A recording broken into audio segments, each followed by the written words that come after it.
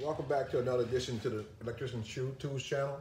We're going to just talk about circuit breaker finders and the difference between analog and digital.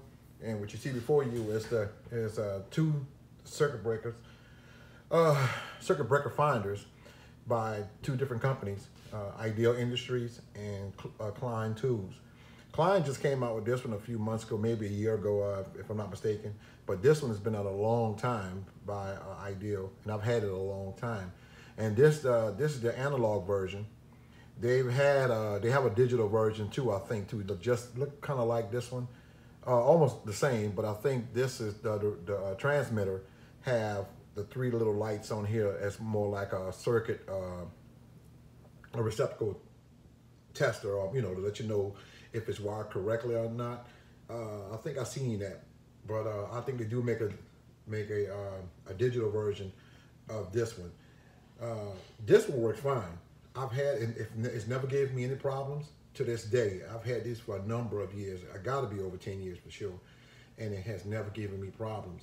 And I guess you say, why you went and bought another one? Well, I bought this one because Klein, this is a digital version of their circuit finder.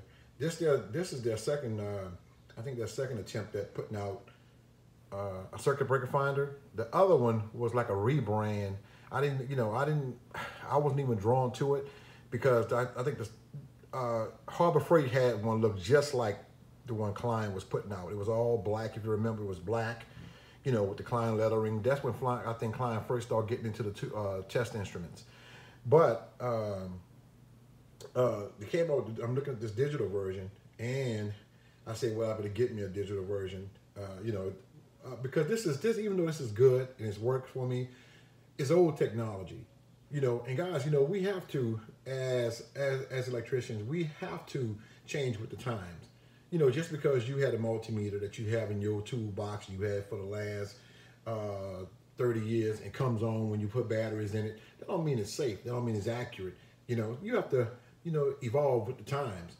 So even though this thing haven't let me down yet and it works fine, well, I said I'm gonna get me another one just in case.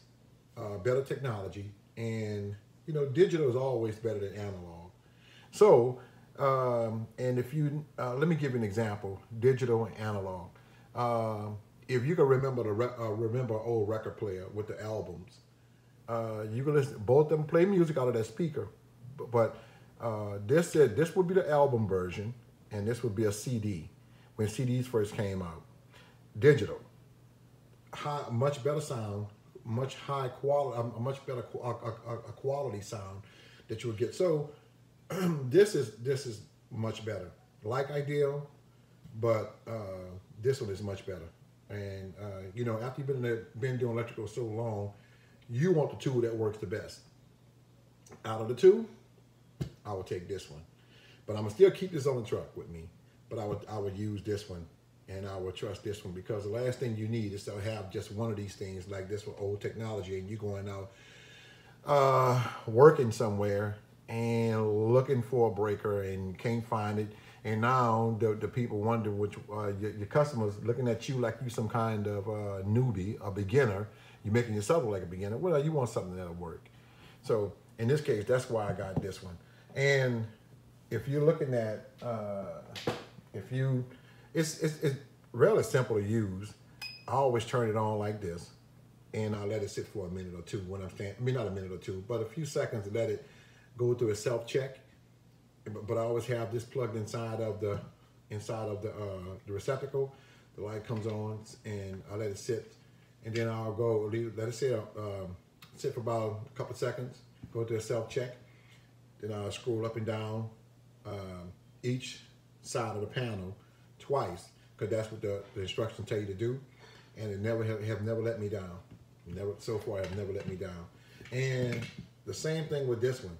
Except this one too would give you a little bonus, give you a GFCI tester with this one, and also let you know if it's wired correctly. Now, on a quick, on the fly, yeah, I would use this to see if it's wired correctly. But I do have other branch circuit analyzers that would do a self-check of that receptacle. do a much in-depth check of that receptacle than one of these. So, and also I like the way this fits in here. You know, become 1, 2. I like the way that fit like that. Now this one doesn't come with a pouch or anything. I guess you can buy a pouch for it, some kind of pouch online, but this one does. And matter of fact, this is the pouch right here that comes with it. So that's the good thing. Klein, you should have put a pouch with this. But you know, you can, if not, you can find a tool, a pouch online that would go with this. This takes a 9-volt battery. This takes a 9-volt battery also. I hate those the connectors on here with the 2 wires, negative and positive wire. I hate those. They should have had just the connectors embedded into the unit when you're using this 9-volt. I hate those because when you're trying to pull a connector off the top of the 9-volt, there's a chance that you might break the connector. I hate that. I hate those connectors. But anyway, other than that, that's one of the cons I hate about it. This one has it and this one has it. But other than that, they're both real good circuit breaker finders. But if I had to choose out of the two, and if you guys had to choose, you young apprentices out there, I always go with digital, whether it's this one or it's this one. Now, I've never used the other ones that's out there. Like, I have used the Greenlee one before, piece of junk. I wouldn't recommend the one that Greenlee had. That was a piece of junk. They have other companies out there. I just never used any. The EdgeTech makes one. Triplet makes one. Harbor Freight makes one. Harbor Freight, my goodness. And they have a few more companies out there. Go with a name that you know that has a reputation for making quality stuff.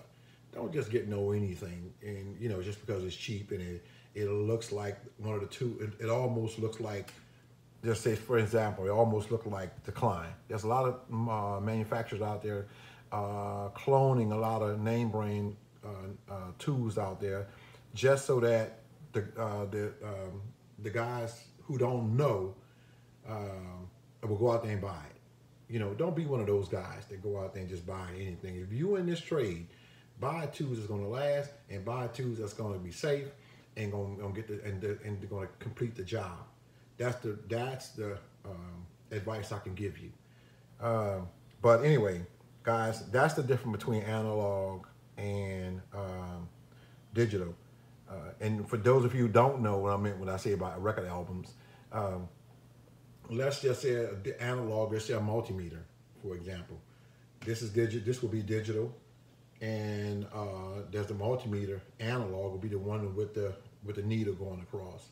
You know, so which one you would prefer? You want digital. You want digital.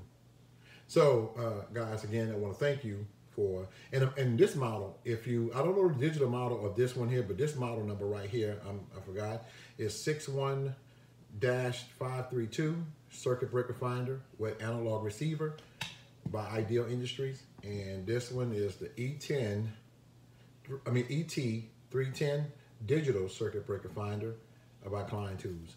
I'm gonna leave the information at the bottom in the description for you guys who may have missed that, and just in case you want to go online and try to find these. But guys, thanks for watching, and you guys take care out there, be safe, and until next time, peace out.